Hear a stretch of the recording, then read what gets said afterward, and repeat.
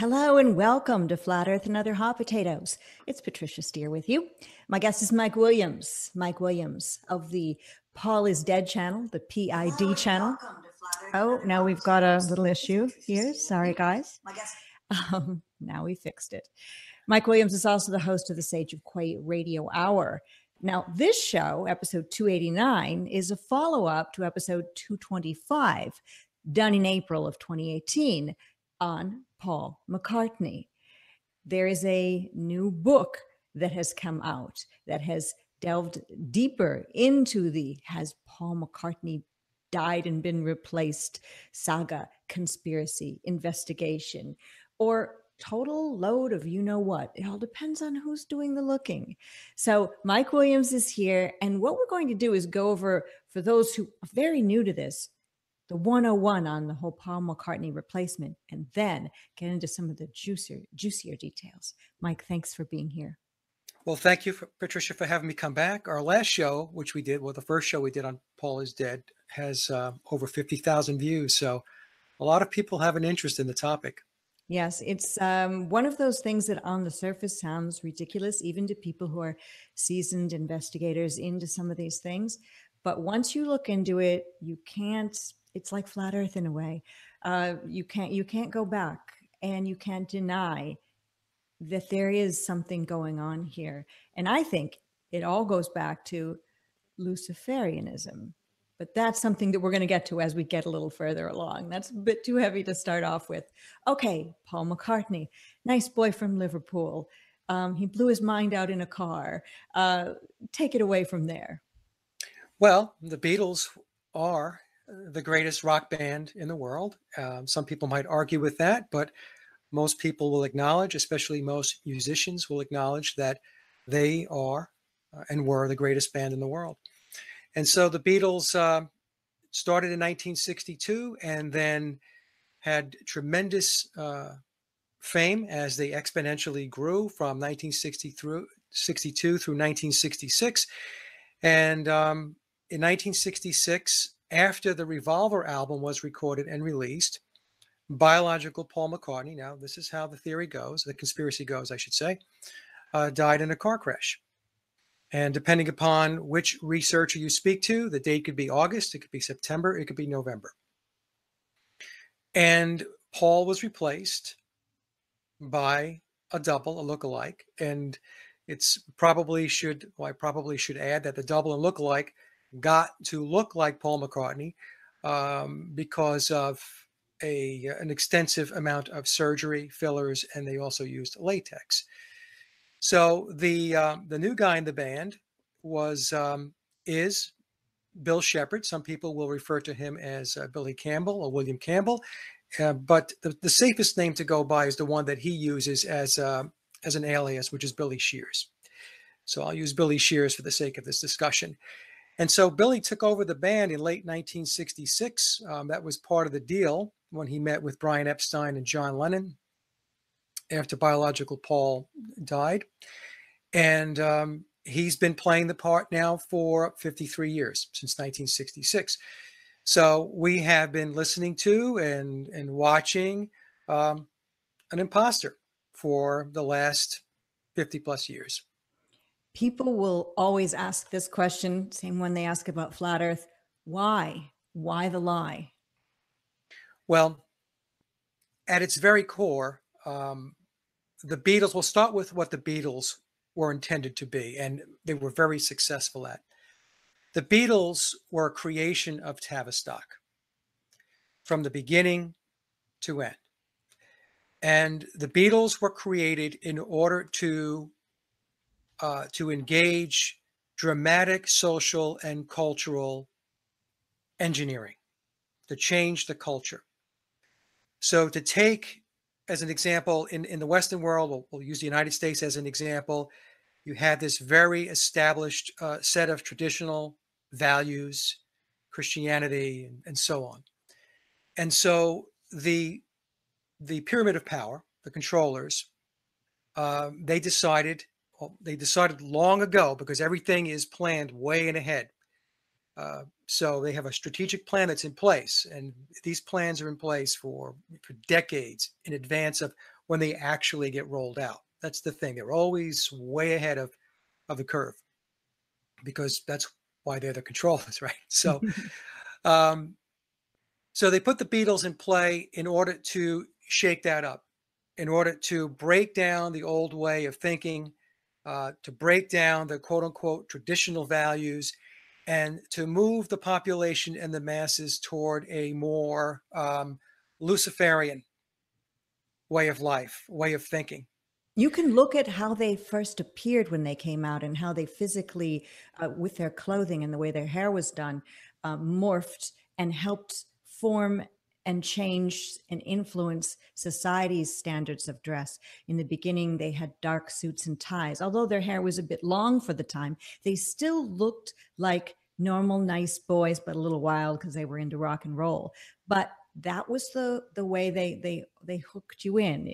They weren't so horrible if you were a young teen that your parents would be very angry that you'd be listening to them. But as they morphed and changed, and then there got to be more of a psychedelic vibe to how they looked, and then a very world peace Thelema way to the way they were, they took their audience and gained new followers along with them for the ride, and manipulated everybody without anyone even realizing it was happening. Right. And that's very perceptive, Patricia, because what they did was they took the Beatles in the very beginning in the 1962-63 timeframe. They had the mop tops. And then what they did was they incrementally and very methodically stepped them through the evolution. So coming off of Elvis and so on, then came the Beatles, and they were dressed in their suits. They had their mop top hair. And yeah, some parents didn't like it, but I guess the thought could be, well, it could be worse, It right? could be worse. They're wearing suits at least. Wearing suits. And so you can see how even the music evolved over time. So the early albums like Please Please Me and Meet the Beatles had a lot of cover music still that they were playing, and along with original Lennon and McCartney material compositions. And then we get to albums like Revolver, and before that Rubber Soul. And all of a sudden, we're seeing a very, very different band. Very, very different music, a lot more complex, and taking the listening audience and their fans into a very different place musically. So on the Revolver album, as an example, there's a very psychedelic song on there, Tomorrow Never Knows. And that was really the Beatles' first foray into the psychedelic era. And then, of course, biological Paul was still in the picture at that time. And then when he passed away, and the date that I focus on is September 11th, 1966. And maybe we can get into some of why September 11th is that date. It's very important in the occult circles. William Shepard, or Bill Shepard, Billy Shears, stepped in. He stepped in late 1966. Billy was very skilled in his musical abilities. He was highly trained, and he was earmarked. He was groomed and tapped very early on to take on a very significant role as time went on. And whether he was tapped specifically for the Beatles, that's an open switch, an open discussion. But clearly, because of Billy's bloodlines, he was marked for very successful and influential types of things in his life. He was going to be a mover and a shaker. And so he got tapped to replace Paul McCartney, and that's when Sgt. Pepper came out. Pepper is Billy's album from beginning to end. The other Beatles, John Lennon, obviously contributed tracks to the album, but Billy was the leader. He was the one that called all the shots from 1967, Sgt. Pepper on. And so Pepper was his debut album, and it took the world, right, by surprise. Before that, we had Pet Sounds by the Beach Boys, and everybody thought that Pet Sounds was the holy grail of music at the time, and the Beach Boys themselves thought that. And then when Pepper came out a few months later, that was that. So it set a whole new standard for music. So that was the introduction into the psychedelic era. 1967, as many of the listeners might know, was the Summer of Love. It was the Monterey Pop Festival, which Billy was coordinating with John Phillips.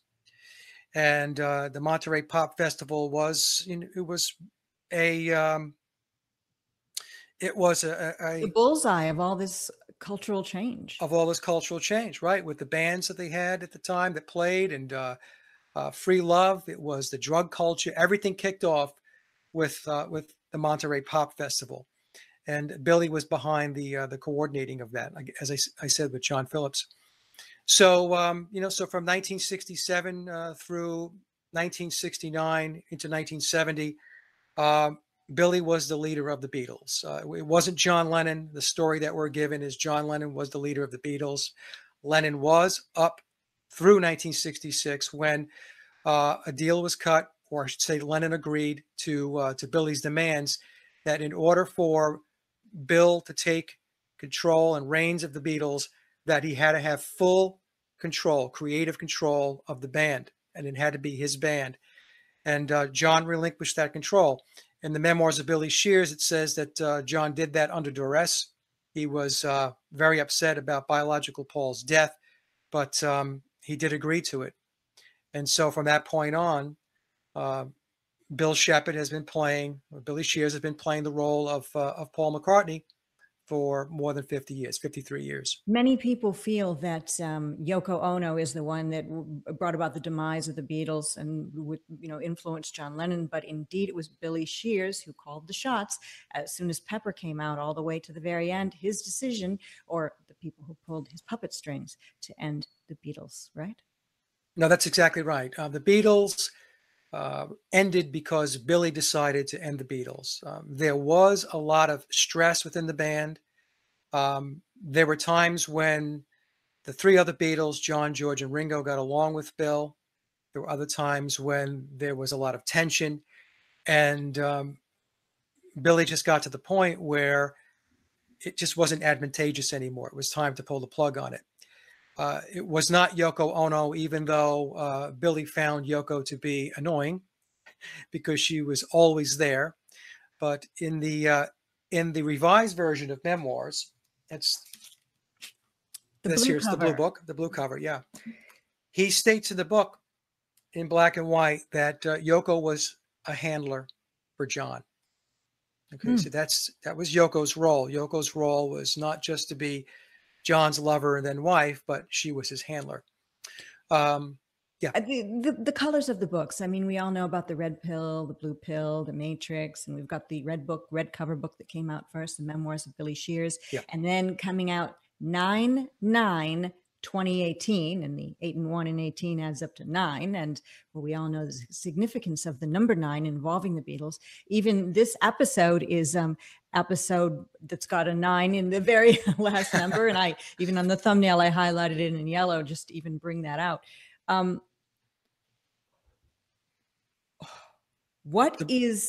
ahead with what you were going to say. The blue and red cover. The blue and red cover. We should talk about that. Yeah, it's very significant. Yeah, it's very significant. So blue and red represents their Masonic colors. So there's the Blue Lodge and there's the Red Lodge. Okay. And so that in the Matrix as well is probably why there's a red pill and blue pill. Exactly. And I never knew exactly where that came from. I'm sure there's others too who didn't know. Yeah, that's what it is. There's the Blue Lodge and there's the Red Lodge. And the Red Lodge outranks the Blue Lodge. Okay, so that's the book cover that came out first, was the red. That's the book that came out first, right? The red cover came out first, September 9th, 2009. That's when Billy first really started the full-blown disclosure process. It was back in 2009. It makes sense. The red book kind of outranks the blue book because it's the bombshell that came out. And the blue book is a follow-up with more information, deeper information, and darker information. Yeah. So what happened with the red book? The red book is a great book, by the way. So if anybody's read that, you'll know that there's a lot of information in there. But it was a bit more cryptic in the way that Billy, via Tom Uharry, is the encoder. We can call him the author or the ghostwriter, but Tom encoded the book, and we can get into that a little bit also, what encoding actually means. but it was ambiguous in certain areas, and the reader really had to scratch their head sometimes to figure out where Billy was going or what he was trying to explain. Um, so there were many times in the book, in the Red Book, where uh, some of the passages in the narrative was a little difficult to really pinpoint. Like, what's he really saying, type of thing. So fast forward 9 years, 2018, because it's the nines. Um, Billy made a decision that he wanted to further push along the disclosure. And so I was doing shows going back to 2016 on the memoirs of Billy Shears. And I should say, as I say in every show, I have nothing to do with the book. I'm not compensated by it. The reason why I talk about the book a lot is because I have found it to be, out of all the books I have read on the Beatles, to be the best foundational book to work from in order to try to prove or disprove the conspiracy, because the book is just packed with information and details. It's just incredible how much information is in the book. So about 4 months before Tom was told to update the book,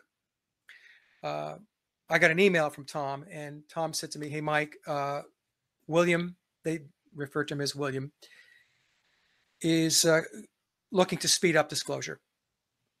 And Tom didn't know why. And he had said to me, I don't know why.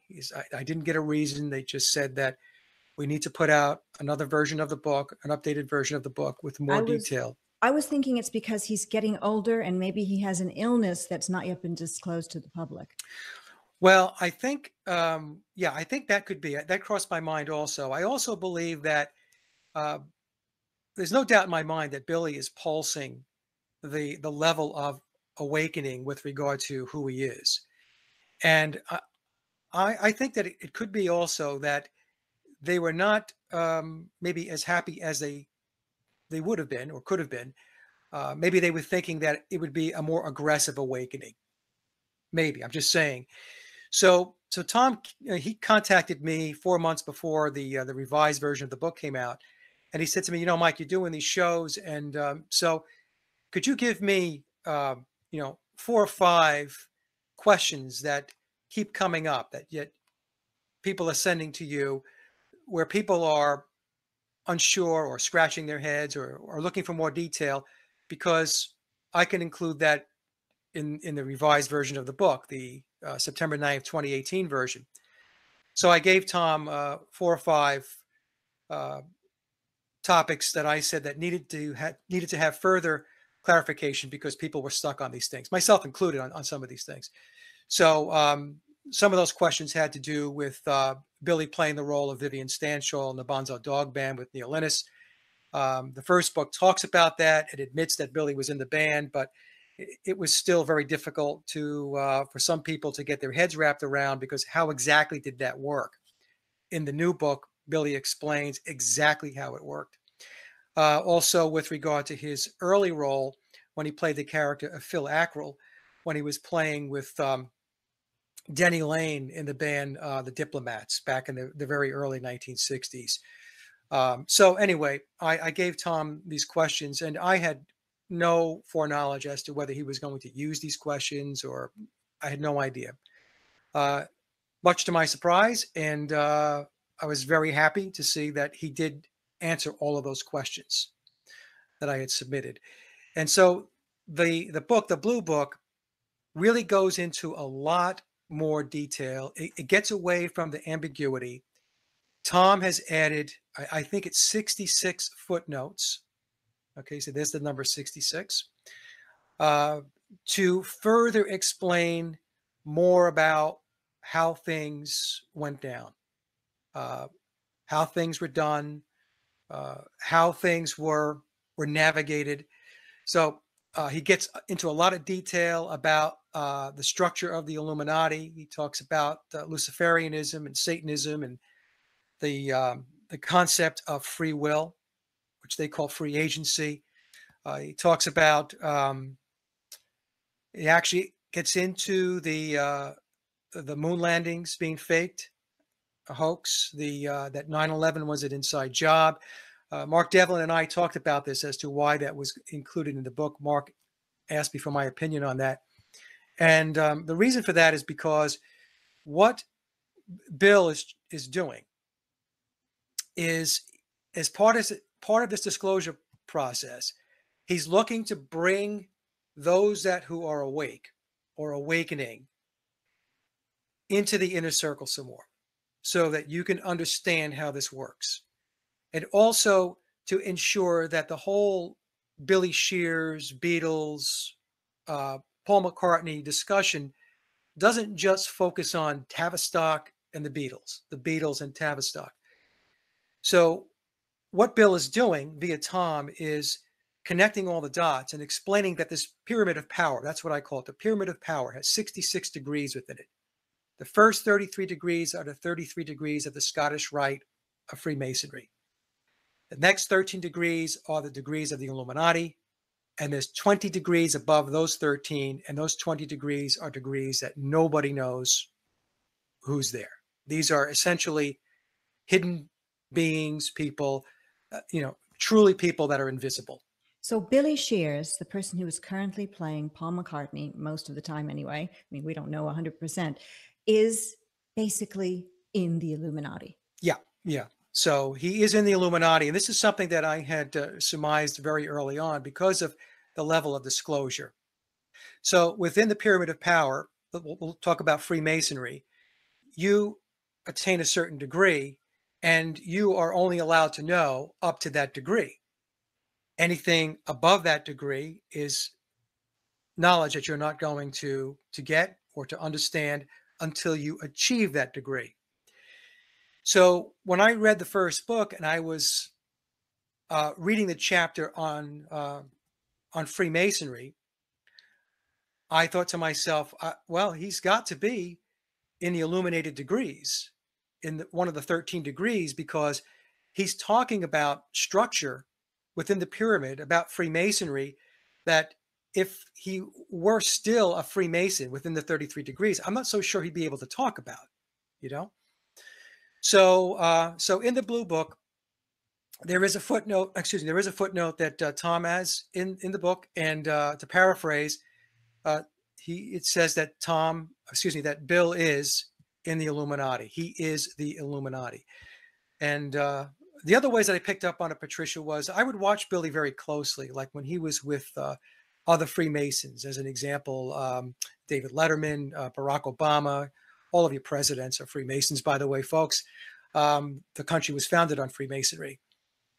And they always deferred to Bill. There was just this body language and so on. And you can tell if you watched closely that Billy had a higher rank. And so I would watch this interaction. Interesting. I've seen, and maybe we all have seen, Billy Shears, aka current Paul McCartney, not bio Paul, interacting with, I believe it was David Letterman, where he admitted outright that he isn't the original Paul McCartney. Yeah. And this is the free agency that you're speaking of. And this is the free will. And it's up to us to understand that they're putting it in plain sight. Yes. We are the ones, it's on our own shoulders to awaken and understand what's going on. Not just that, Bio Paul's dead and they replaced him. On the surface, that seems like no big deal. If I had a band and the lead singer, was no longer with us, I'd get a person to replace he or she. That's not a problem. But this is the molding of public consciousness. This band was so important in that they needed to continue that going on. And whether or not Bio Paul was killed in a satanic ritual, which is another interesting concept to all of this, or he just died in a car wreck like anybody possibly could have, that's one of those things that's up for debate. But the Freemasonry that went on between, I don't know if you call it Freemasonry, the and I know, wink, wink, nod, nod, that was going on when I saw the talk show with David Letterman and Paul McCartney, where he basically told us all the truth about what's going on. Right. Was eye-opening. But to the average person who doesn't know, they just thought it was a joke. Yeah, they thought it was a joke and he was just playing off on the quote unquote the rumor, right? Hmm. So yeah, that's a great interview to go back to because I have been trying to educate my audience and folks that listen to the shows on what the Masons refer to as masterfully speaking. So when a Mason masterfully speaks, they can reveal a tremendous amount of truth, but they have to do it in an encoded way. So that's how Billy speaks. Billy speaks in an encoded way. I mean, and you have to decode it. On the show with Mark, I used a quote that's attributed to Confucius, which says that signs and symbols rule the world, not words and laws. Right. So when you learn the signs and symbols, which includes uh, the the technique of masterfully speaking, you will understand what it is that they are telling you. See, with the Illuminati, within the pyramid, they are under no obligation to convince you of something. They will put things out there in plain sight, and then it's up to you to apply your God given gift of intellect and reasoning to be able to see the truth. And this is how they operate. And that's why it's so hard to change the world, Patricia. It's because most people don't use the God given gift of intellect and reasoning. They follow. They give their will up and they hand it over to authorities, right? And they'll even fight on behalf of the authorities, as Exactly. we've all seen in the fight scene in the movie They Live. Yeah. You can try and to force people to put on those They Live glasses all you want until you get into a barroom brawl, basically, and you're down on the ground, exchanging punches. And some people will still refuse to see what's right there in front of Yeah. them. Yeah. And that's what I explain to folks. And some folks get really upset with me when I say this because I tell them that Billy has been telling us since day one that he's not Paul McCartney. They have been dropping clues every which way from Sunday since June 1st, 1967, when they released Pepper, through today. He's still doing it today. In fact, the clues today are becoming more and more overt. There are now mainstream articles that are being published about the McCartney conspiracy, about Paul is dead. It was just one 2 days ago. I think it was BuzzFeed put it out there. And they do it in a way in which they're trying to poke at those Right. folks that, right, are following or researching or believe the Paul is dead conspiracy. But that's how they do it. Right. So they're telling you, BuzzFeed and all of these tastemakers of our day using the electronic medium have taken pot shots at flat earth and other quote unquote conspiracy right, topics, but they are putting it out there. exactly. So there's a reason why they're publishing those articles. It's not because they're scouring YouTube and they're saying, "Oh, look, there's that guy Mike Williams. He has a Paul is Dead channel. Let's go do something about Paul is Dead." No, this is all coordinated and orchestrated. This is part of an overall process of disclosure. But, So but we don't expect, at least I don't anyway, I don't know about you, that tomorrow on, BuzzFeed, ABC News or whatever, that Paul McCartney is going to come out and go, "Okay, everyone, I have an announcement," and tell everybody who he really is and what went down. I don't expect anything ever to come out on mainstream media straightforward like that about Paul McCartney, about any of the shooting events, or about Flat Earth. no, it's going to be a process of continued incremental, methodical disclosure. In Mhm. other words, what they're going to do is they're going to continue to push it out bits and pieces. And then eventually, hopefully, a critical mass of people will get it. And that's exactly what they're doing with Bill. People have said to me, Mike, when is he going to own up to this? When is he going to stand in front of a microphone and say he has been playing a character, Paul McCartney, for 53 years? I said, well, it's never going to happen. Um, for one, and I mentioned this on the show with Mark Devlin, I don't need to be told that. I already know he's not Paul McCartney. You see? In fact, if he came out and said he was, or if President Trump came out and said the earth was flat, I'd almost not believe it because of who they are. And we all know that they're not telling us truth. So, Yeah, I mean, they're not going to come out straightforward and say anything. No, They're no, they're drip not. feeding it to us. That's what they have to do. I have been told that full disclosure with regard to Billy will come out after he passes away. It's not going to happen while he's alive. But he's doing a lot of disclosing. That's the thing, you know. And if people pay attention to what he's doing and what he's saying, I mean, for instance, there is a video that he put out called "Who Cares," which is immersed in Illuminati symbolism and occultism. It is immersed in it.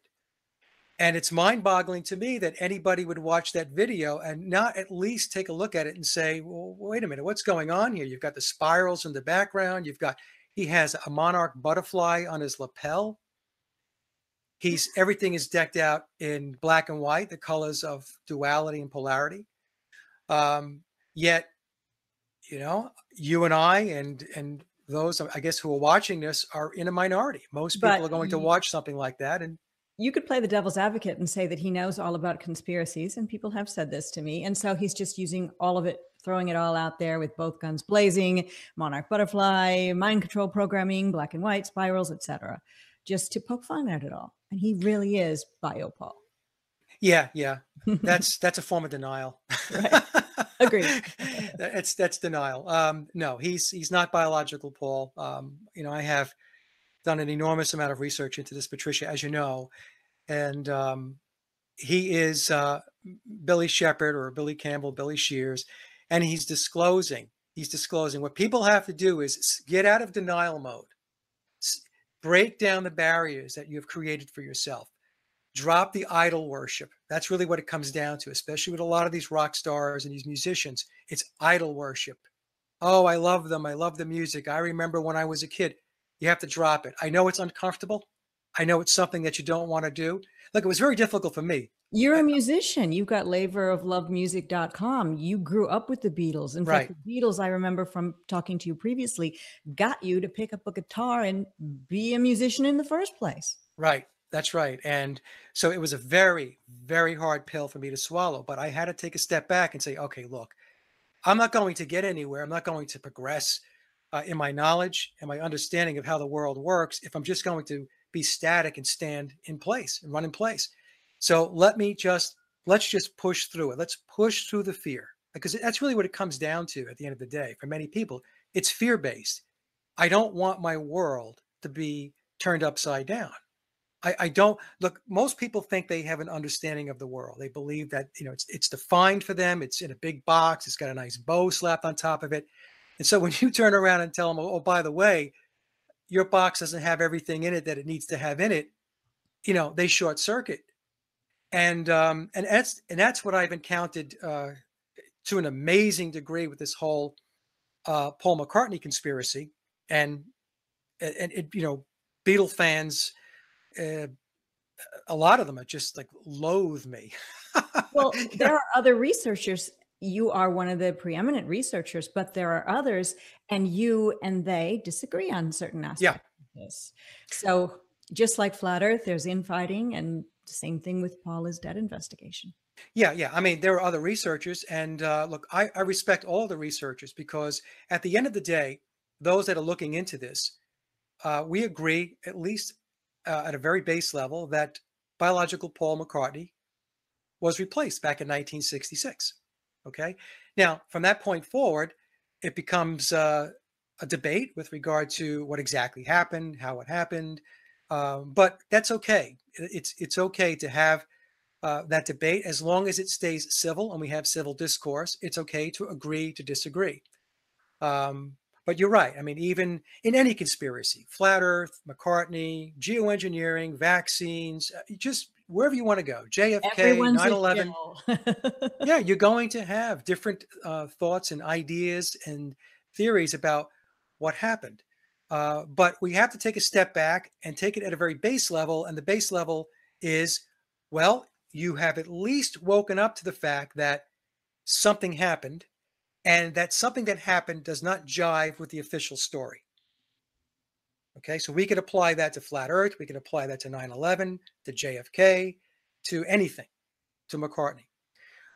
So it's a very slow, incremental process, this whole awakening um, process, Patricia. It's not something that's going to just, flick a switch and tomorrow everybody's going to be awake. People who are doing truth work or alternative research work, we're table setters. That's what we're doing. And it could be very frustrating at times because you do bump up against a lot of pushback, a lot. Well, you yourself have put a video out somewhat recently saying that you're not going to abandon researching Paul McCartney and PID, Paul is dead, but you're going to put it on the back burner for a while and focus on other things that you are interested in with the Sage of Quay radio hour. And one of those things is somewhat connected to the whole Paul McCartney thing. It's Thelema, Luciferianism, Satanism, and this sort of thing. But you've been doing a round of interviews lately, and this is one of them on this channel, where you're kind of saying farewell, but not goodbye to the whole Paul McCartney issue, because you've got life to live. Right, right. So what I've explained to folks is the reason why I'm sunsetting my ongoing Paul is Dead research is because I have been digging into it for 2.5 years. I mean, really digging into it. I do work with probably a half dozen other researchers that we stay connected and we communicate via email and Skype, where we share ideas and thoughts. And some of these folks are just absolutely brilliant in their fields.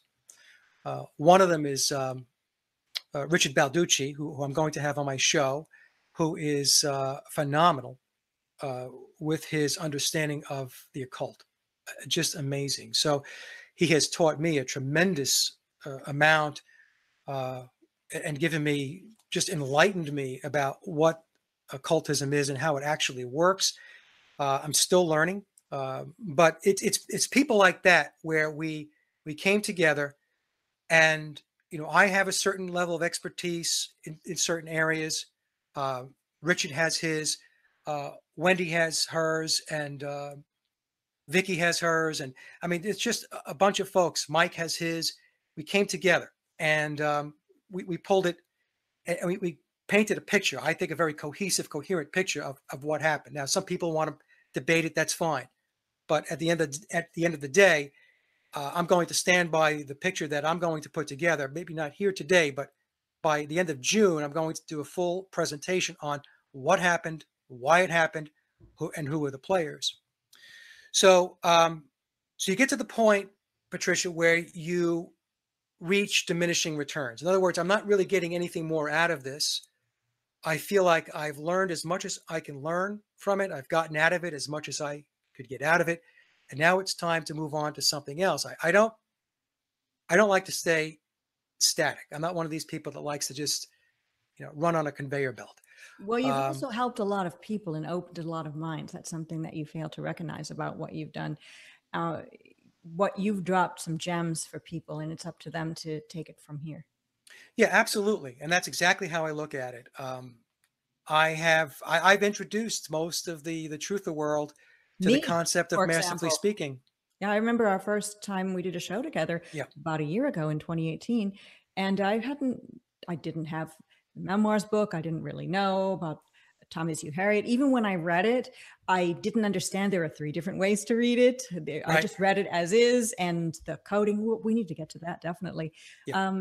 So I really appreciate what you've done, and I know a lot of people do. So we are looking forward when you put together the big presentation, the final. Yeah, the big one is the big one's going to be a big one. I'm going to cover a lot of information in that presentation. It will take the McCartney conspiracy from cradle to grave. And, I've already started the outline. It takes forever, as you probably know, to put this stuff together, putting the slide presentations together, sequencing it, doing the voiceovers, and so on. So what happened, Patricia, was as I was reading this book, okay, I began to have the immediate revelation that the death of biological Paul McCartney is actually a subplot. So what it is that we really need to start focusing on, at least me, is I needed to understand more about Luciferianism, Satanism, Some will use Luciferianism and Satanism interchangeably. I needed to understand a lot more about this man, Aleister Crowley. I needed to understand more about Thelema, and you'll get that out of Crowley's The Book of the Law. So there's a lot of work that I have to do now. And as I've been telling folks, the reason why I'm getting into this is because the controllers, the people and beings that control our realm, this is their ideology. This is their philosophy. These are their tenets. This is their doctrine. The Illuminati, or the vast majority of the Illuminati, subscribe to Thelema, which is Aleister Crowley's religion. And there are going to be Thelemites out there that don't like me to attach the word religion to Thelema, but, you know, for lack of a better way to kind of construct it for the audience. So it's important for us, all of us, to understand this and to stop flying blind, because that's really what it is. You know, you're flying blind if you don't understand this stuff. And understanding it for me is not just listening to somebody tell me about it. I really have to sit down and dig into it, and I have questions, and I'm going to have to myself dig in and answer my questions. And now that's not to say that if I don't find good videos or good interviews where, you know, somebody's going to really offer up some very helpful and informative information, that I won't listen to it. Of course I will. But it's a deep dive that we need to take, because too many of us, and I was in that classification too, we don't really understand what Luciferianism is. We don't understand Satanism. We don't understand Thelema. We don't understand Aleister Crowley. And so we really need to understand that if the people that are running the joint, those are the rules, and like I said, the doctrine that they play by. That's the language they speak, and we're walking around not understanding the language that our controllers speak. I mean, how ridiculous is that? We Exactly. need to dig in. And there's a connection, of course. People are wondering, why are they talking about Luciferianism, Satanism, and Paul McCartney? What's going on? Well, there's many connections, but one of those connects Paul McCartney / Billy Shears, maybe Bio Paul, to Aleister Crowley, and also to Barbara Bush. Yes, yes. Okay, so in the Blue Book, Billy tells us two very important things. The first thing is that he was subjected to, at a very early age, his earliest memory going back to the age of 3, he was in a mind control program. Okay, so Billy, going back to 3 years old, was in a mind control program. And then also in the book, he says that he was tutored by Aleister Crowley. Now, Billy was born in 1937. He's 5 years younger than Bio Paul. Bio Paul was born in June of 1942, which, by the way, is Gemini 2, right? Wow. Okay. And so here we have Billy being in a mind control program and tutored by Aleister Crowley up until the age of 10, because in 1947, Crowley passed away. So the big question that some of us are still working on, and I do have some of the folks that I'm working with are looking into this. Some folks are really good at ancestry and genealogy and stuff, trying to figure out whether Crowley was actually his father or a bloodline, or just a bloodline relative. It's definite, based upon the book, that he is a bloodline relative of Aleister Crowley. I'm talking about Billy Shears, William Shepard. Because in the book, in the Blue Book, he says that he is a descendant of William Wallace. Okay? William Wallace, going back, that's the character that Mel Gibson played in Braveheart. Yes. Right? And Billy says that although Mel's acting was very good, it wasn't very accurate. I'll just say that. Okay? And he's been seen wearing a Scottish kilt before as well. Scottish. He also wears Irish, the Campbell tartan, but he wears both Scottish and Irish, and I believe that's so because, and I have to do some more work into this, but I believe the Campbell name is actually on his mother's side of the house. So Billy will switch off between Irish and Scottish kilts. Okay, so that's just a theory that I have right now that I need to pursue some more. Or So maybe even he just though, likes those patterns. We don't really know. or he likes those patterns, yeah. But the way Billy is and the way Billy thinks, everything that he does is symbolic, right? So he has these bloodlines. He has a bloodline that goes back to William Wallace. He makes this very clear. He goes back, so he has blue blood.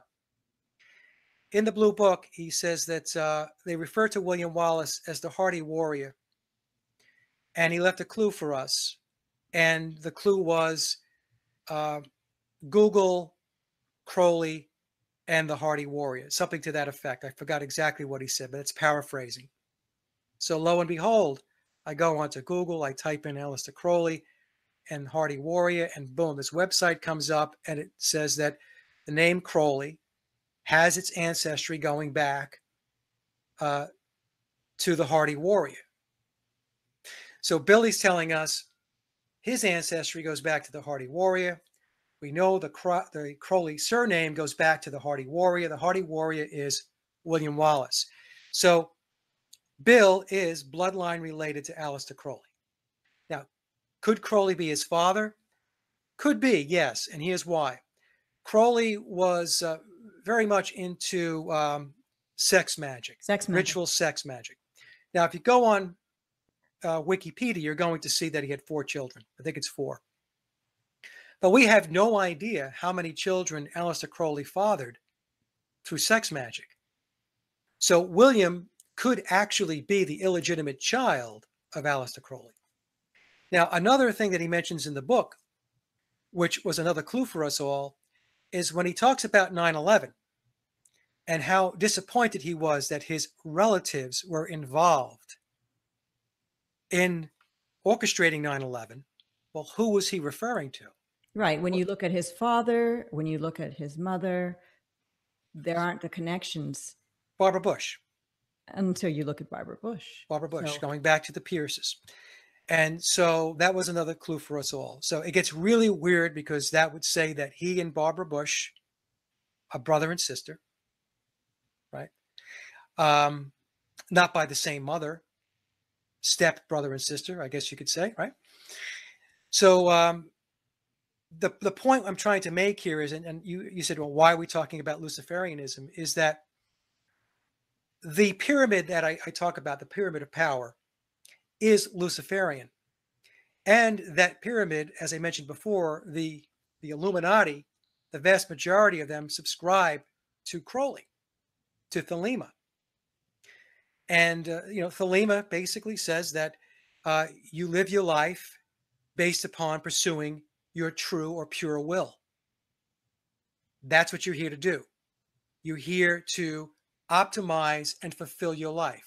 In some way, on the surface, for those who don't look into it deeply, that sounds good. Be you, be all you can be. Nike, just do it. It sounds very freeing and very, shall I say, 60s or 70s. But there's a much darker aspect to that, which is, crush other people, kill other people, use other people, and abuse other people. Right, and so those who are Luciferians will say that, well, we don't all subscribe to that. So just like any other religion, there are the extreme factions that exist. And so you're going to get an argument. So if anybody who's listening to this right now is a Luciferian, they're going to take issue with us saying that this is what they do. They just engage in ritual sacrifice and they kill and hurt people. They're going to say, look, like anything else, there's the really dark aspects, and then there's the good. So we have the same polarities within Luciferianism. Now, I'm not defending them, I'm just saying this would be their argument. Like in any religion, there's good and bad. So this is true. So the Luciferians, we talk about it all the time. We talk about polarity. We talk about duality world, black and white. How do you experience love if you don't know hate? How do you know good if you don't know bad? We will talk about this. And in fact, the whole New Age movement, you ready, folks? Because some of you are going to your heads are going to pop off, is Luciferian.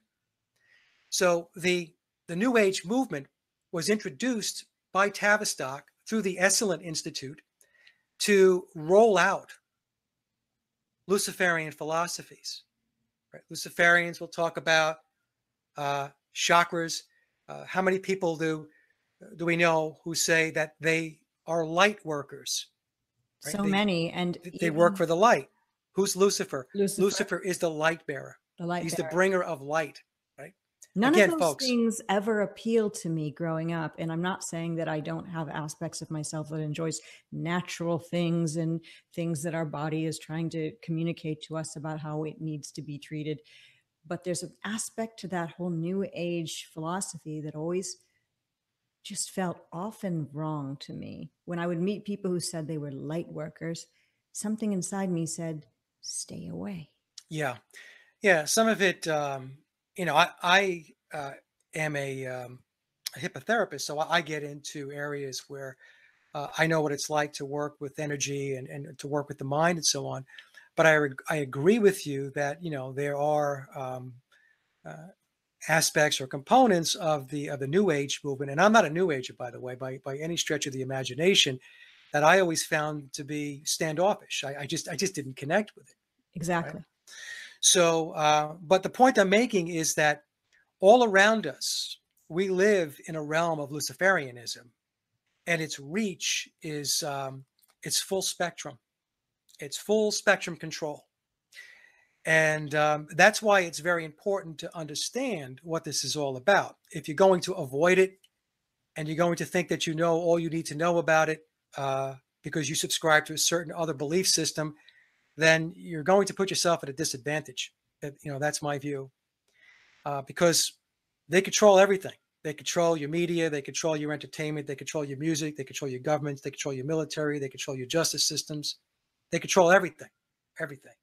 Most of it funnels through the Committee of 300 within the pyramid of power.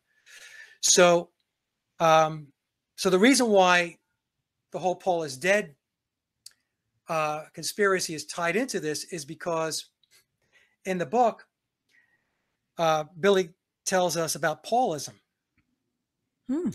Right.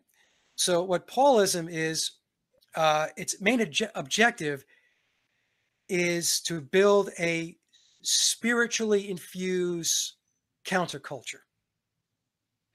So when they talk about a spiritually infused counterculture, now we're talking about the controllers. This is what the controllers are doing. Paulism is a form of Luciferianism. It's a form of Satanism. And to be able to remold the world, to pull out the old traditional values, the old traditional belief systems, religious systems, educational systems, and all that, they are rolling out, the Beatles being a huge piece of this rollout with everything else, like the New Age movement and so on, to implement this change. And the change is, what is that change? The change is that they're working to create a one world government and one religion. That's what they're looking to create. One world government and one religion. What is that religion? Well, the religion's going to be Luciferian based. It's going to be Thelema, right? Some people, like I said, will use Satanism and Luciferianism interchangeably. Luciferians will argue that they are not interchangeable, although both have their philosophy and their ideology based in fulfilling your true will. Luciferians would make the argument that they balance it between the physical or the material world and the spiritual world, spiritual realm. So if you look at like a scale of justice, the Luciferians will say the scales are balanced and we stay objective. We never attach ourselves to any kind of belief system. We don't join clubs. We don't join cults. We don't do any of that stuff. And they define cults as anything that you attach yourself to that tarnishes your ability to be objective. That's how a Luciferian would explain their approach to living their life, their existence. Again, this is my understanding based upon the research I've done. They will argue that Satanists, those scales I was just talking about, it's tilted too much in the material world. There's too much material world focus and not enough spiritual. That's what a Luciferian might say about a Satanist. And so it gets to be a very, very interesting dialogue, Patricia. It really does. Because, we're using terms that many people, myself included, at one point, were very uncomfortable talking about. Very uncomfortable, I bought a book recently. I'm not hawking these books, folks. I'm just saying some of the books that I read. Richard Page, Luciferianism, Alter Ego. These are some of the books that I'm starting to dig into to understand the belief system and how they think and how they operate and how they approach life. So, I think we as a truth community have got to start breaking down some of our self-imposed restrictions and barriers that we've put on ourselves. I'm not going to go read anything on Luciferianism, because if I do that, something wicked and bad's going to happen. I'm not going to really try to understand Satanism, because if I do that, something wicked and bad might happen. If you don't understand these things, that's when something wicked or bad might happen.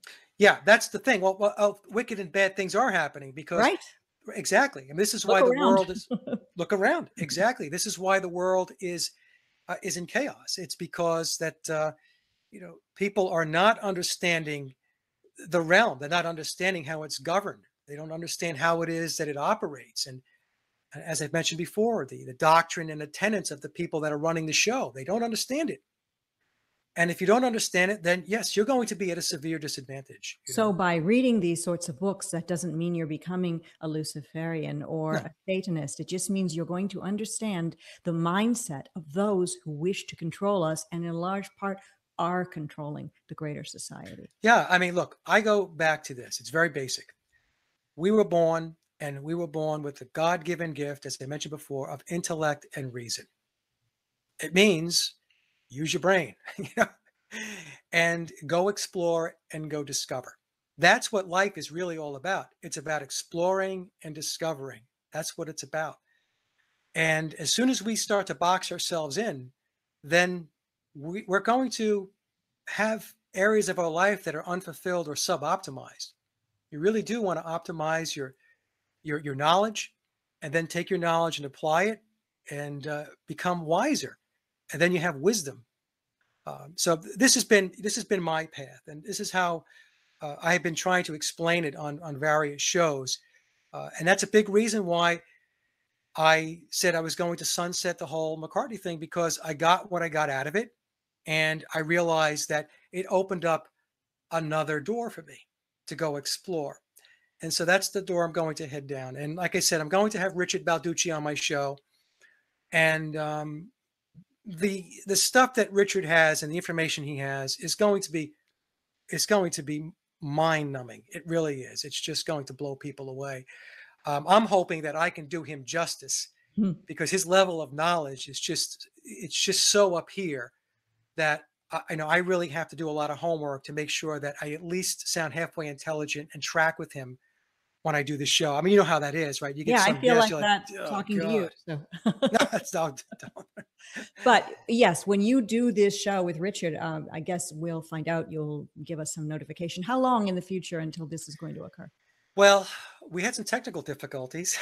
Happening all over YouTube and Google right now. Like a day or two ago, we were supposed to do the show. So we're going to do it next week. It's going to be pre-recorded, and it's going to take a little bit of time to get out, because I'm sure I'm going to have to put together some visuals for the audience, so that when Richard speaks, I mean, you can see what it is he's talking about. So I would say probably within the next 3 or 4 weeks, I'll have that show out. Exciting.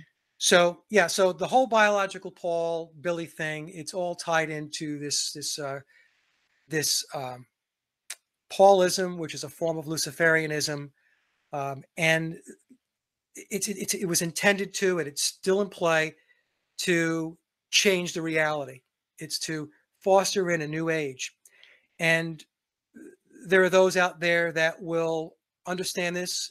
If you're into syncretism and stuff like that, the age of Aquarius, right? Harmony and understanding. That's what right now. Harmony and understanding. This is why we're seeing so much upheaval in the world right now. Now, some people are going to say, I don't like the upheaval. I don't like where they're taking us, and so on. I'm one of these people that says, you know what? Uh, I'm going to learn as much as I possibly can and go along for the ride. We don't really have a choice. Well, there is a choice. Don't learn, put blinders on, and go along for the ride, or go along for the ride, or die, I guess, Yeah. because we're going along for the ride whether we like it or not. I'd rather know a lot as I'm going along for this Yes. ride. Yes. Thank you so much for saying that, because I've told folks, I said, look, I'm not being negative or, or throwing the towel in, but there's no stopping this. I mean, what's underway is underway. You can You know, help family members and friends possibly understand what's going on, but they might fight you. yeah, I mean, look, my family fights me. I mean, my family doesn't, I don't even think they listen to my radio shows. Mine don't listen to me either. So, So the thing is to learn as much as you possibly can about the truth and how it works, because this way you can take that knowledge and you can avoid the traps. mhm. Plain And and it's simple. kind of fun. They're playing a game with us, but in some way, if we know their playbook, Right. is all about, we can kind of play their game back and help ourselves and maybe even save ourselves. Well, and I would argue that there's a part um, the ruling class or the controllers that actually admires uh, people that actually have attained a certain amount of knowledge Mhm. and are able to push back. You see? Look, they're like they're up there in their dark office with a very long table, smoking cigars in suits, saying, "Oh, look at that Mike Williams over there. He's got a little backbone in him." I don't know. We'll see. We'll let him uh, live for a while. we'll give him more organic food. Mm. Um, yeah. So it's very interesting, Patricia. This whole thing, and like I said, the whole Paul is dead piece of this thing evolved for me. It really did. At first, I was just, what happened and so on. And I was focused on the death of Paul McCartney. And then I got to the point where I just leapfrogged over it and said, okay, well, all right, he's not here anymore. Yeah, So what does it mean? what does it Why? mean? That's the Exactly. important part. Why? What does it mean? Where is it going? Why did they do this? Social and cultural engineering, for sure. Absolutely. We talked about it. The Summer of Love, psychedelics, drugs, free love, the breaking down of traditional religions. In fact, in the book, it states in one of the footnotes that Tom put in there that the Illuminati declared war on Christianity in 1962. I believe It it. says that in the book. I believe it. And if I'm sure there are Christians listening to this show right now, and if you're a Christian, I mean, you could, if you pause for a second, you could take a look at what's happened as far as your religion has gone and all of the attacks that it has been subjected to over the last 50 to 60 years or so, right? Look at what they've done to the church. So, I mean, I'm not saying that the Vatican is good, but what I'm saying is that there's definitely a concerted effort to tarnish the traditional religions. We could say the same thing about Islam. Look at what they're doing to Islam. And Islam is another one of, relationships between males and females and yeah, traditional roles. Although, yes, you can do other things, but a woman being a woman and a man being a man, and also what they've done to children. yeah, yeah. Well, in the mystery religions and in their ideology and their belief system, um, androgyny is very important, and that's what Baphomet's all about, right? Baphomet is androgynous, Duality. Hmm. duality, as above, so below. And so what we're seeing is they are imposing their spiritual belief system onto the masses, and and I know there folks are probably thinking, well, Mike, do you subscribe to this? I mean, I don't know if I subscribe to something or not. There's a lot of stuff out there that I don't like. Absolutely, I don't like. Uh, I do believe in the traditional male female role. I do. I mean, I'll just say that. I'll admit it. Me too. I do. But if somebody has a different preference, that's okay with me. I mean, live and let live is really my Some would philosophy on say what things. you're doing right now is you've bought into the tenets of Thelema simply by saying the live and let live thing you just added. But I know where you're going on this. I mean, I myself am a traditional woman and feel that way about men in my life being traditional men. Right.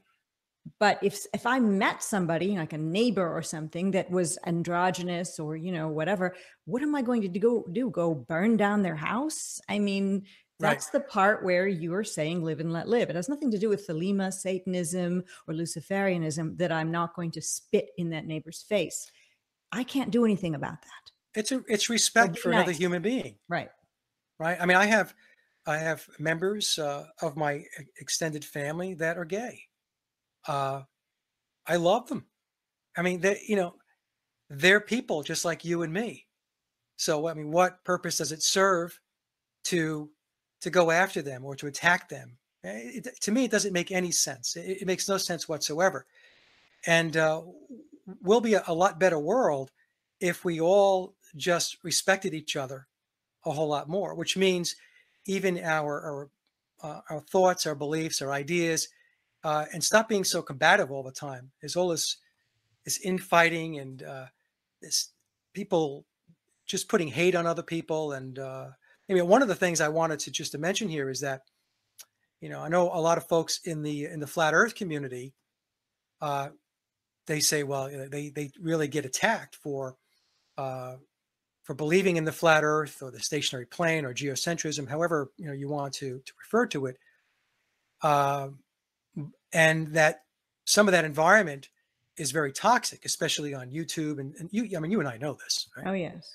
So I've got to tell you though, I was talking to Mark about this.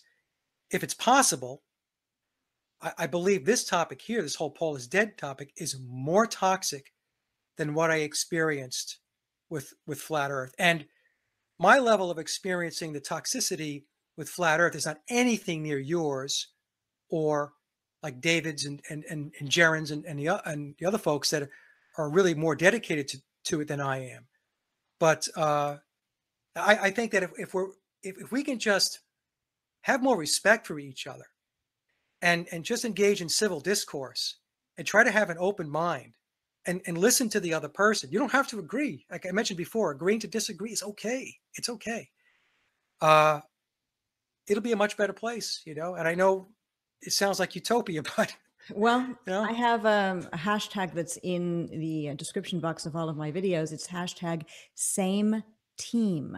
Now, that doesn't mean that research, that let's just use the Paul is dead researching. That doesn't mean everybody involved in that needs to agree on the exact specifications of Paul McCartney and et cetera, who's playing the role and why, or in flat Earth. Is it an infinite plane? Is it a dome? That's not it.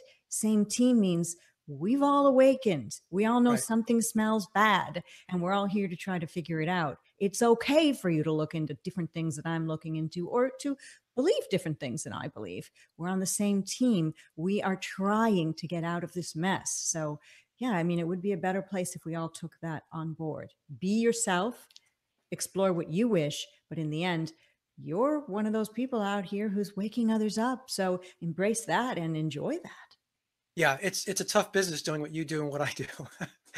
There's not a lot of there's not like huge rewards to this, folks. No, not financial for sure. And definitely not a lot of kudos come your way. But No, in the end, when you lay your head on your pillow at night, I do feel that I'm helping in a small way. And that is really all you can ever ask of somebody. that's all you can do. And we do get, and I know you do too, the emails that come in where people will say, "Thank you so much Yes. for," right, and that gets you over the hump, Mm-hmm. right? Mm-hmm. Because you get all this other stuff, you get barraged with it all the time. You're this, you're that, blah blah blah blah blah, and sometimes you think to yourself, and folks, I do think this to myself. Okay, why am I still doing this? Why Because am I I agree. Most of us who are watching this video now, who are content providers or even watch videos, have often said that to themselves yeah, after looking yeah, at videos and looking at hit pieces or getting weird comments on their Facebook or their Twitter or in their inbox, wherever that may be. They just shake their head and say, I'm dealing with a bunch of crazy people who claim to be awake. Yeah.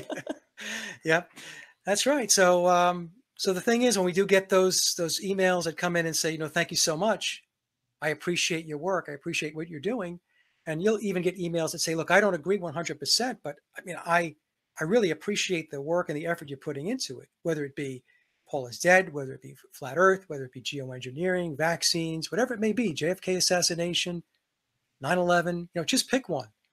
GMO, veganism, you know, we're all faced with that, right? And you have to have thick skin, and you develop thick skin very quickly in this business. You really do. And there is no financial rewards to this. Just so folks know, because a lot of times I get accused of, you know, making money on my channel, and You I'm are making. really Thomas Hugh Harriet. Oh my God! Somebody actually wrote that. They said that I'm actually Thomas Hugh Harriet, and Yes.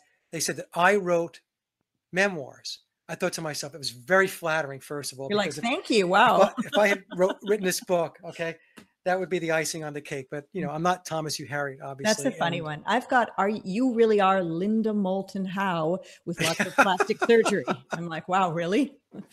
She's actually out there speaking somewhere on UFOs, and but here you are.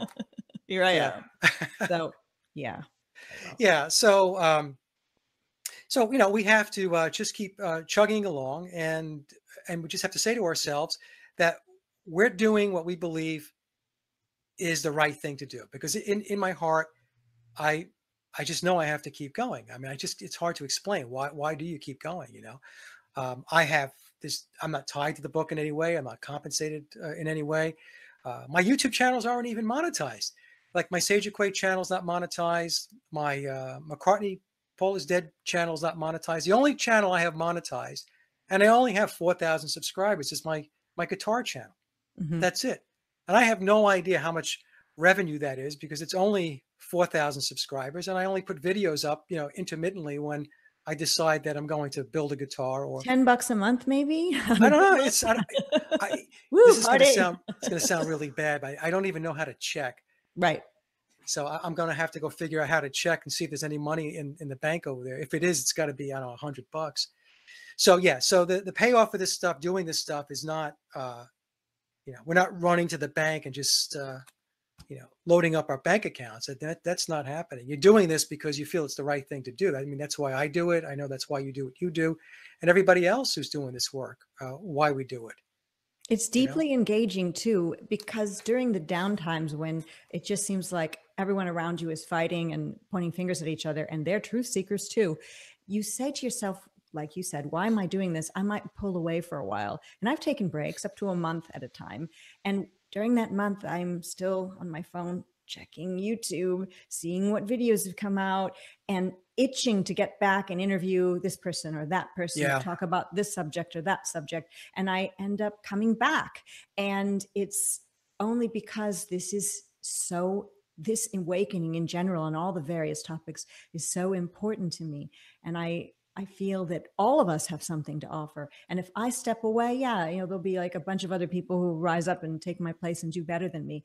But those who have been in it for a while and continue being here are a beacon of hope to other people who are just getting into it, who might be a bit afraid because they've seen the hit pieces, they've seen the weird comments, and they don't think they could stand up under that kind of pressure. So if you cave and leave, or if I cave and leave, or if Bob from Glowbusters or any of these other people who've been around for a long time do that, it will make some other people who are newly born into this feel less secure about putting their name and their face out there.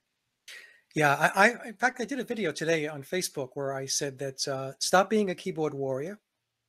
If you've got something to say and you feel like what you have to say is important and it can add to making the world a better place, then do something about it. Put yourself out there. I'm not saying you have to put yourself out there in a big way, but fire up a YouTube channel, do a blog, have a website, do these things. Because one of the things that happens, like with this whole Paul is Dead piece of work that I'm doing, is I get barraged with emails and PMs from people that are saying, "Oh, could you look at this? Can you check this out? What do you think about that over there?" And when you get like hundreds of these emails a week, There's no possible way to be able to do this. And then you think to yourself, well, why am I taking on this responsibility? Why am I feeling like I'm the end of the funnel? You know, and it's going into my mouth like a fire hose full of information. And I've actually been pushing back on folks. I said, look, you make some valid points, Do and your so own I research. do your own research and put your own presentations together. Well, Yes. I'm not so sure I can do that. I don't know how to do it. Look, when I started doing this stuff, the radio shows 5 years ago, I didn't know what I was doing either. None of us did. We all started with 0 subscribers, and I didn't even know how to do a Google Hangout. I didn't even know how to use headphones. I had feedback. I mean, even if I was in radio before, working at a radio station is not like doing a YouTube video. We all start with nothing and, build as more people become interested in what you're putting out there. And we all have something to offer. So yeah, like you, I encourage people to do it. Well, and people have asked me, they said to me, why is this even important, Mike? Who cares? It's just a musician. It's just a band. And I said, the reason why it's important is because it's way beyond a musician and a band. So when you get into this, you're learning about Tavistock, you're learning about the deep state, you're learning about the pyramid of power, you're learning about Crowley, you're learning about magic and the occult, you're learning about Luciferianism, you're learning about Satanism, you're learning about a lot of stuff. That's why it's important. There's even fashion involved in this, and there's hairstyles involved in this. I mean, I know that sounds superficial, but I'm talking about people who are only in that superficial girly world. Right. They don't understand how the hairstyles of the Beatles changed, not just because it was interesting and cool to have a different look and the clothing, because the taste of society was being formed. And all of this is in this whole Paul is dead thing for anyone to explore based on what it is that interests you specifically. Yeah, I say to people, don't you want to know how social engineering and cultural engineering is implemented? Don't you want to know that? Because it's going on right now. It's going on right now. It goes on all the time. Right? It's going on all the time. You watch something on television, you're reading a newspaper, you're reading a magazine, whatever. It's around you all the time. It's 24/7, 365 days a year, forever. And the more you know about the tactics and the approach, the better off you're going to be. It's like we were saying before, you learn the traps, you know where the potholes are in the street, and you can avoid them. So that's why it's important. So why were women at one point directed to wear pants? Why were women at one point directed to wear miniskirts? It's all part of this same time continuum we're talking about that the Beatles played a huge role in, with the free love and the masculine feminine merging with the pants. I'm not saying women shouldn't wear pants or short skirts, but what I'm saying is that we were directed to do these things. It's not just because we saw it on the cover of Vogue magazine, ladies. Yes, you did, but it got there for a reason in the Tavistock Institute. And the Beatles, yes, part of the reason why. Right. The Beatles, along with other major bands that came out of the British invasion. You know, the Who. And look at my guitar Zeppelin. Right here that I've got. Very nice. I see that. It's an Epiphone. which I can't play, which it was on my bucket list for my birthday of February 2015, and I found Flat Earth and started a YouTube channel in March, or got into it in March of 2015, and I just never learned to play.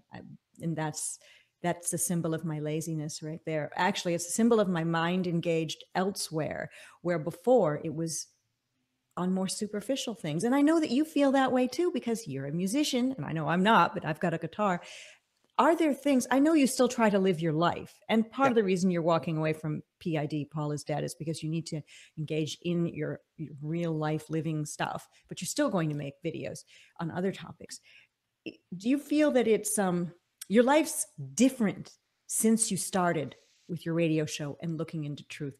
Do you think your life is objectively better or worse? It's better. Agreed. It's better because I'm not on the hamster wheel anymore. Yes, exactly. You're not a slave to the system. You're aware. Right.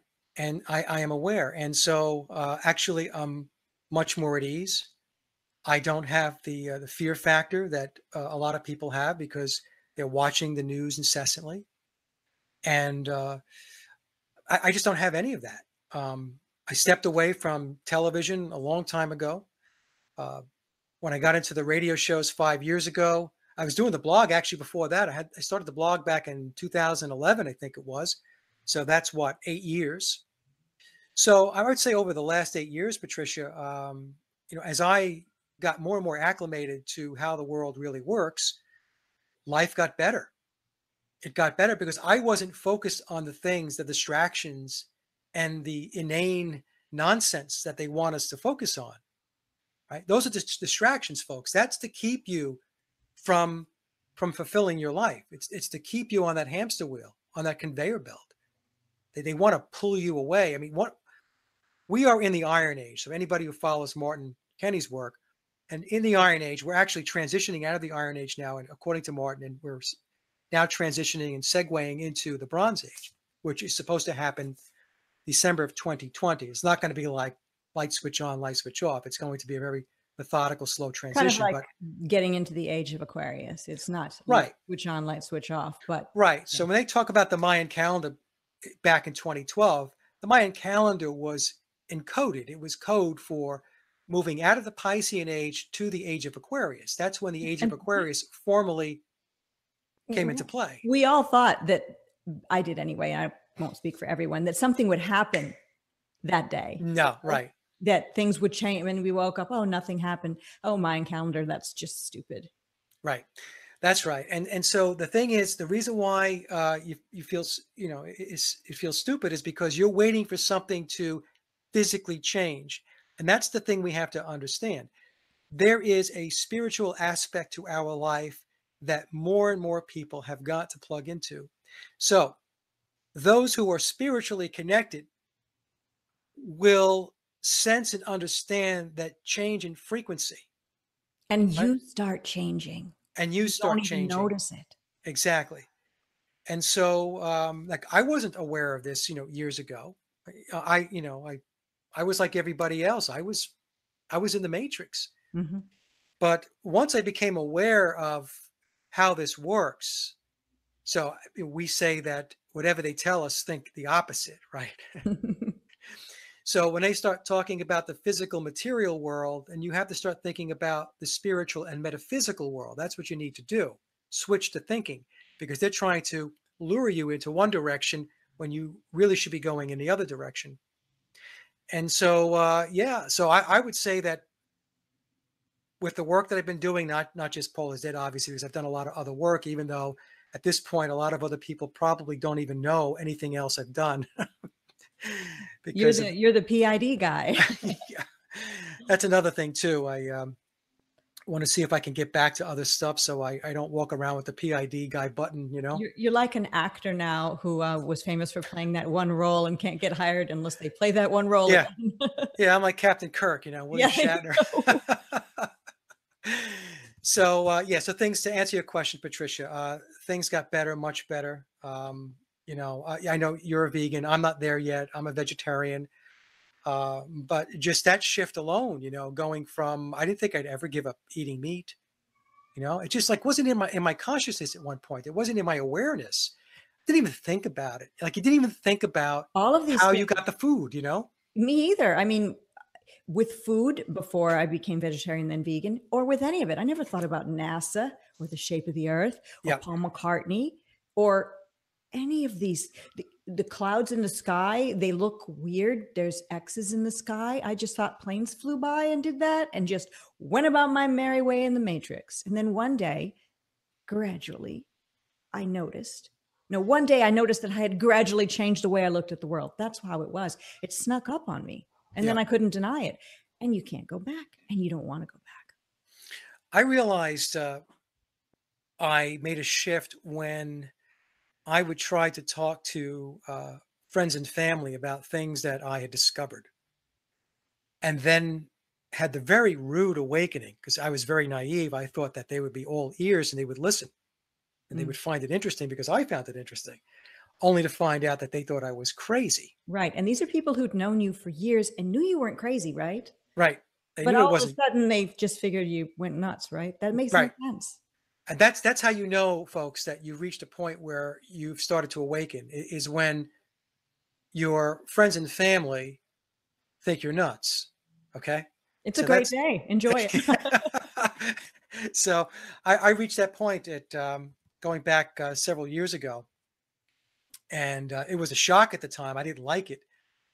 You don't like being rebuked by your own family or friends, but 2020's hindsight. So when I looked back at it, I said, actually, it was a good thing.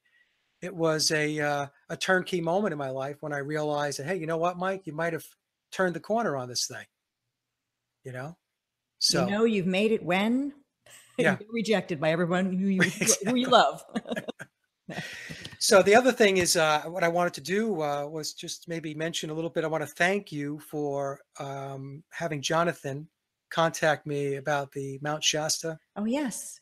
Flat That would Earth be great. Conference. Yes, that is coming up in September, and you are going to be there. I'm going to be there, and many other people are going to be there. Jonathan Shalimar, weirdly enough, who's the organizer of the Mount Shasta Conference, is my guest tomorrow, which is April 12th, 2019. Excellent. Okay. So we'll get to meet the man who's putting the Mount Shasta Conference together and find out what he's all about, why he's done it. And he seems like a very interesting individual. So we're going to be on Flat Earth and Other Hot Potatoes tomorrow, Jonathan Shalimar and myself. So that'll be good. But I do want to, before we close our show out, touch on the 3 different ways to read the memoirs of Billy Shears, because the first way you'd read it would be the way you read any book, just as Right. it is. Right. So you will hear folks say that memoirs is fiction, and on the surface, they're justified for saying that because the book is classified as historical fiction. But the thing is, memoirs is a Masonic book, and it's written in layers. And there are 3 layers to the book. This is why Tom is not referred to as the author. He is referred to as the encoder. So Tom has special training that he received. I don't know, had to be way back when, I'm assuming. So Tom and Thomas I. Hugh Harriet, the author or encoder, is a real person that Yes. you have spoke with at length, and there are real photos of him as well. Yes. So Tom's a real person. So yeah, that we should cover that first real quickly. A lot of times and he's not you. No, he's not me. I'm not Tom Hugh Harriet. And Right. Hey, Tom, I'm sure Tom will watch this. No, Tom's a real person. I have had many communications with Tom over the last 2.5 years. The communications were based upon questions I had about the book. So, and where Tom could, and he's been very graceful, he has responded and he's answered the questions that I've had. There are things that Tom cannot talk about because Tom has also signed non-disclosures and confidentiality agreements, has Billy. Is he himself illuminated? I think Tom's a Freemason. I don't think he's in the illuminated degree. So I would say that Tom is probably a 32nd or 33rd degree Mason. Okay. That's a guess on my part, but I do want to say that Tom has been great. Okay. And I don't have enough kind words to say, because as I've made my way through this, he has helped a lot to answer a lot of questions that, quite honestly, he probably didn't have to answer, to be quite frank. So he is a real person. I did speak to Tom once, going back, I guess, about a month ago. We had a conversation because I had some questions with regard to the Crowley aspects of the book, and I wanted some clarification on some things. And so Tom and I spoke for about 35, 40 minutes on the phone. He has a Facebook page. His face is up there. He's got family members and so on. So that whole thing there, where people want to say he's not real and his name's an acronym. His name is not an anagram. His name is not an anagram. His name is Thomas Hugh Harriet. So so Tom has this training in encoding, and it's referred to as masterfully being written or masterfully disclosed. So the first layer of the book is you would read the book as you would read any book from left to right. The second layer is on each page of the book, there are bolded out letters. And if you read those bolded out letters on each page, you get another layer of information. And the third layer is what they refer to as the acrostical code. So the acrostical encoding is the odd numbered row, the first letter of every odd number row. If you read vertically down, you're getting even more information. So with each layering, the first obviously is just reading the book. So if you read the book left to right and you don't read any of the second or third layer, you're going to get a lot of information out of the book. Then you take the next step, read the bolded out letters. Now you're getting more information. And if you then read the acrostical code, and actually, Tom, they have a book they published where you don't actually have to sit there with a pen and pencil and write the letters out. I mean, they have a book. It's cheap enough. I think it's like $7 on Amazon. The You can cheating get version. the cheating version. Exactly, right? The cheat sheet. You can then read the acrostical. So when you take all three of those layers and you put them together, this is where the book pulls the truth through. So the initial layer, historical fiction, right? That's how the book is classified. But as you dig deeper, the truth emerges, comes out. And this is how Billy operates, by the way. I mean, Billy, being who he is in the illuminated degrees, he is highly trained and versed in the esoteric, in mysticism. Okay, so say what you want about Billy Shears, Billy Shepherd, Billy Campbell. I will say this: he's a very, very bright man, and so I mean, he operates. He's always firing on 8 cylinders. In fact, Tom had said to me in one email conversation we had going back a while that he's still very much on top of his game. And this was an email exchange we had last year. So Billy was 81. His birthday is September 9th, 1937. And so he'll be 82 this year. And Tom said, I mean, he's still going. He's still very, very focused. I have a couple of questions. We Yeah. know he married Linda McCartney and they had children, Stella McCartney, daughter, who is a vegetarian and has a fashion line. And do you think Stella McCartney, his daughter, or any relatives know that he's not biological Paul? Oh, yeah.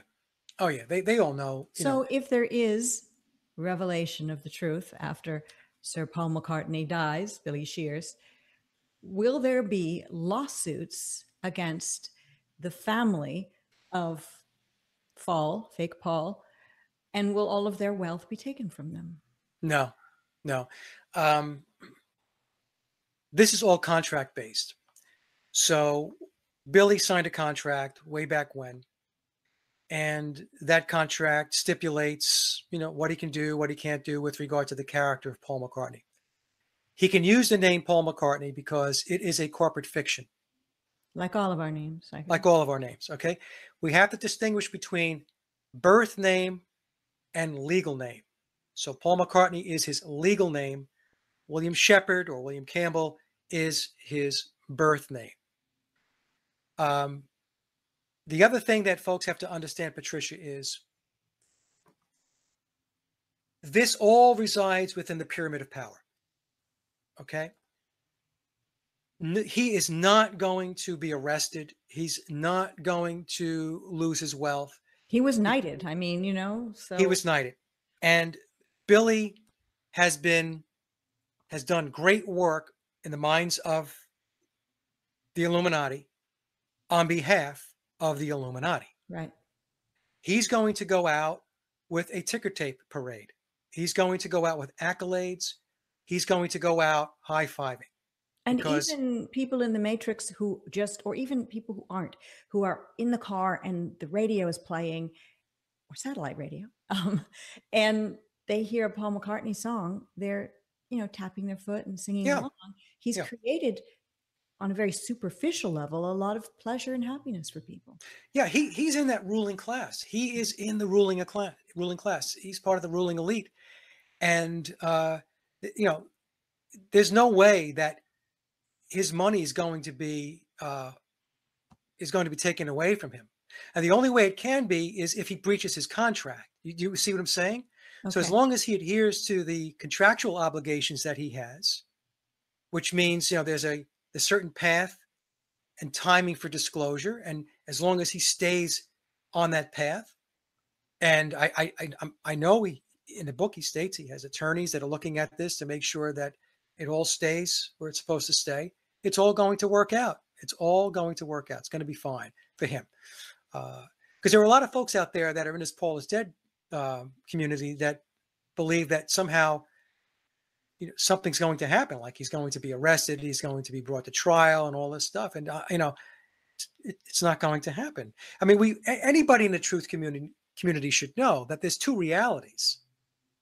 There's the world that applies to us, the laws and the governments and the police and all this stuff, the court system, right? And there's the world that applies to them. Those two worlds are not the same world. They're completely different. Completely Look different. at all the people who were knighted, who it's come out that they're pedophiles. Right. Look at Jimmy Savile. Yeah, Jimmy Savile. Look at all of the things in the world where people who do wrong are applauded daily, and somehow what they do is spawn into being something good, and then the masses follow suit. Or it's ignored. Yeah, or it's ignored, exactly. Just pushed under the carpet. The examples I use, Patricia, is John F. Kennedy was killed 60 years ago. 60 years ago. What justice do we have for JFK and his family? Who's been arrested for the assassination of John F. Kennedy? I mean, we all know, anybody, you know, that has a half a brain knows that it wasn't Lee Harvey Oswald. It was a major conspiracy, right? So what happened to those folks? And what about Q? That's one of those things everyone had been talking about, buzzing about in the past 2 years. With Hillary Clinton will be led away in handcuffs. And I just said to myself, no, she won't. No. Never. No.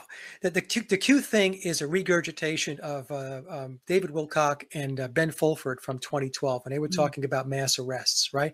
So they recycled that narrative again 7 years later. That's what they did. There's no mass arrest, folks. It's a distraction. It's a distraction. It's to get your hopes up. It's to get you to continue to believe in that somebody else is going to step up to the plate. Somebody else, an authority, is going to take the baton and lead the parade. It's not going to have to be you. You don't have to do anything. You could just sit back and you could type away and you could put memes up on your Facebook page. It's not how it's going to work. So they put that out there to do exactly that, to keep you from acting, to keep you from going out and being a true activist, to really speak your voice, right? People are relying on other people to do this. 9/11 is another example, right? Now, we all know that 9/11 was an inside job. I mean, it wasn't 19 hijackers. It's ridiculous. But the people that were involved, nobody's been arrested. It's 18 years later. George Bush Jr. is still around, and Dick Cheney's still around, and Donald Rumsfeld is still around. There's been no justice. And so the point I'm trying to make is not to paint this like, the glass is half empty picture. It's just that these people operate in a different realm.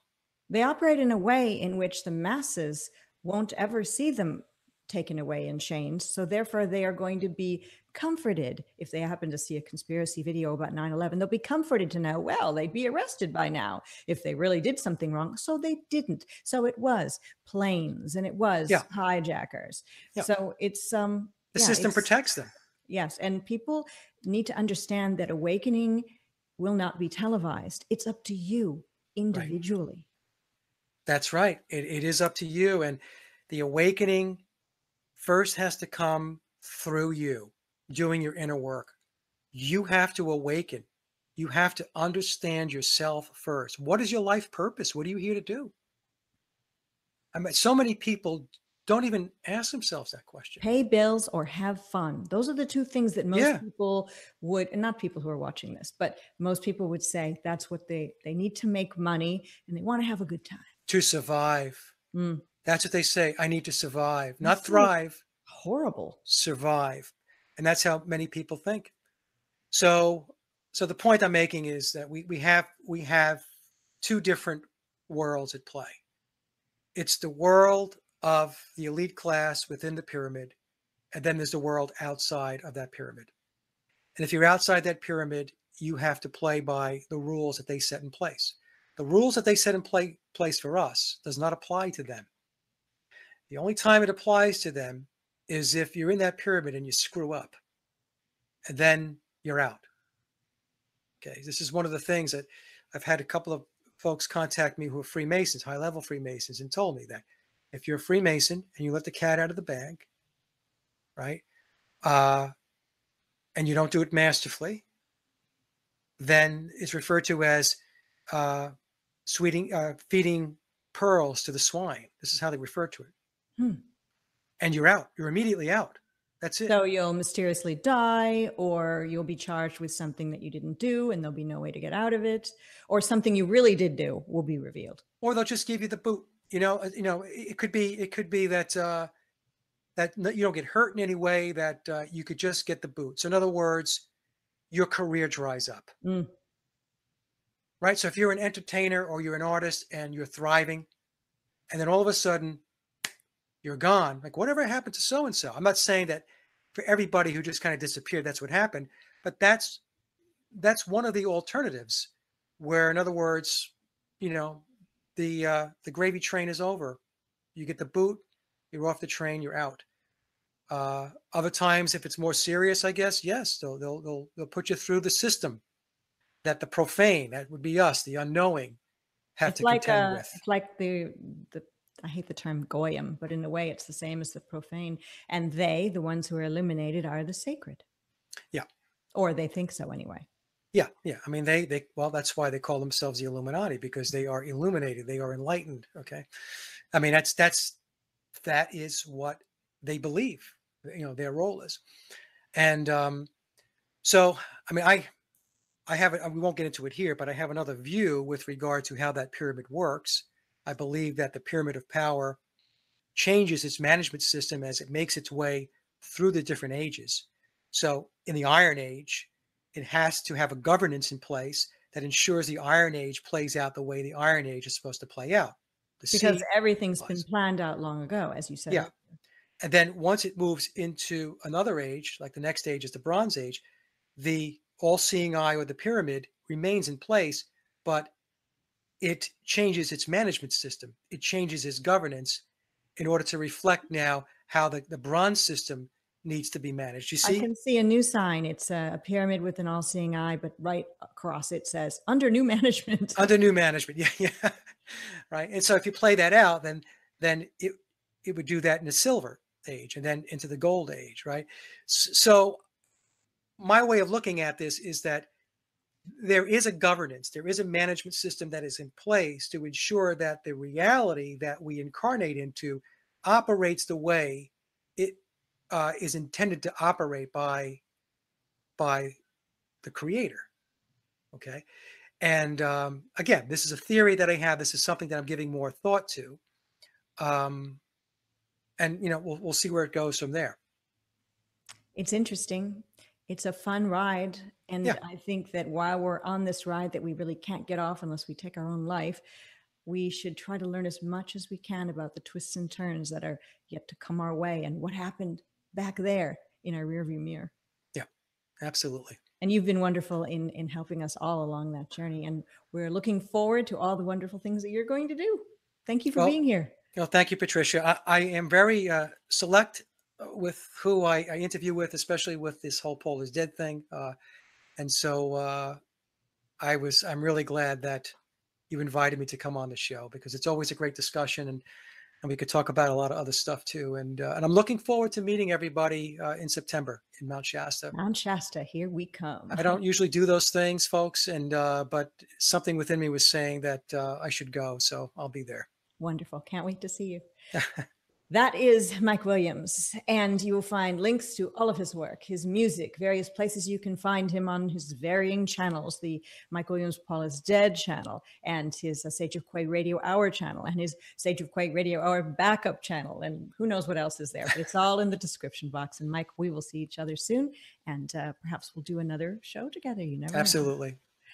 I'm Patricia Steere, and this concludes this episode of Flat Earth and Other Hot Potatoes. And until we meet again, and we shall, keep it flat.